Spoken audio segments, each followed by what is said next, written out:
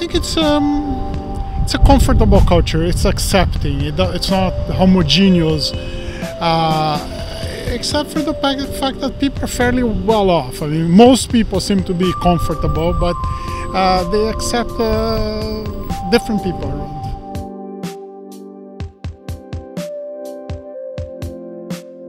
That's a New England tradition, right, of a small town government, and I understand that Boston grew, but some of the towns resisted being part of the big one, and I don't know. It seems to work. It's how things are run here, and it seems to work fine.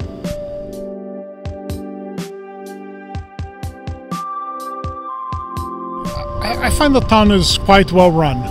And the schools are very good. My daughters went through the whole, from kindergarten until high school here, and they're very happy with it. So it's a place I'm happy to pay taxes in, because I think we get good services for it.